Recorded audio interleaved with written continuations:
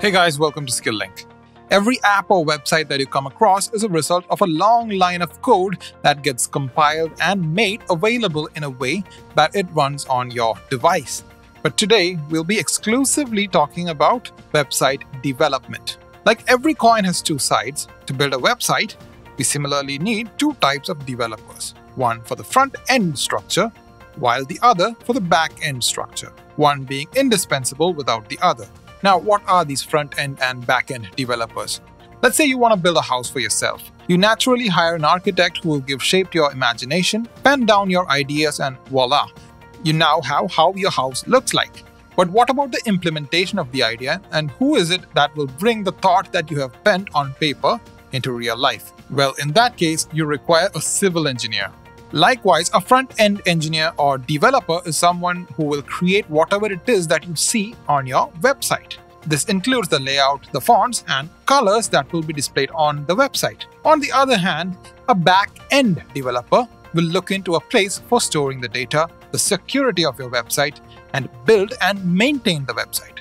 Let's look into each of them in a bit of detail to get a better understanding of how this is achieved. Let's first look into front-end development. To understand this, on your screen we have the website of Skill-Lync here. The page layout, the colors, and text that is added for a user to navigate through is all a part of front-end development. Front-end development is also called client-side development. This is because this side directly interacts with the user or the client. To be able to build the front-end side of a website, one needs to know HTML, CSS, and JavaScript. Now, how does each of these languages help? HTML makes sure that the text and images are formatted as needed in order to display them on the website. Then we have CSS. Given the different devices on which any web page is opened, a given web page can be opened on a laptop, a phone, or a tablet.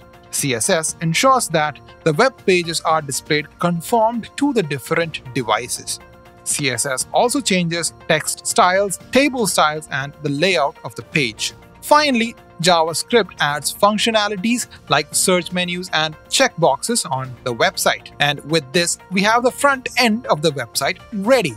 Next, we have back-end development. Let's say you've built the site, but how do you think you're going to store all the data that is on the website? Here is where a back-end developer comes into play. The back-end developer essentially manages data, performs calculations, and supports the website function. For example, say on your website, someone wants to purchase a commodity. To do this, when one clicks on the Buy option, the back-end side will first examine whether the buyer has a profile or not. If he does, they will open the purchase page. Otherwise, the website will prompt the buyer to first make an account. Back-end development is also known as server-side development, as this is the place where all behind-the-scenes action takes place. But how does one create the back-end of the website? Well, it can be done by knowing either Ruby, Python, Java, or PHP.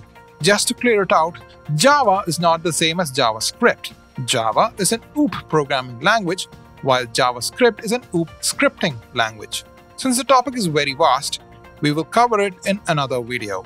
MySQL, Oracle, and SQL are other technologies that are used for accessing and storing voluminous data. Platforms such as WordPress use the open source management system MySQL. MySQL gives users the authority to manage and create numerous databases. On the other hand, SQL is a relational database system. Here, the databases are arranged in rows and columns. The columns store a certain kind of data, while the rows represent a collection of related data. Oracle too uses a relational database management system. The difference between SQL and Oracle using RDBMS is in the language that they use. SQL uses Transact language, while Oracle uses procedure language. Comparing the two, if you're someone who's interested in the creative side of things like designing and then watching it come to life, then you are definitely one with the inclination of becoming a front-end developer.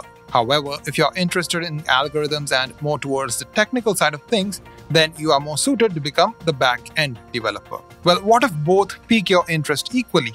Well, in that case, you can become a full-stack developer. A full-stack developer is a person who masters in both the field of front-end and back-end development. But to reach our destination, don't we all agree that we need to start somewhere? Well, to help you get the kickstart, We at Skill-Lync are providing a course on full-stack development, which will guide you through everything that you need to know and improve your skills on the field with timely assessments. If at any point you find yourself stuck, our technical engineers will always be there to help you out. We hope this video was informative and that you will come on board with us. To know more, check the link in the description. Until the next time, bye!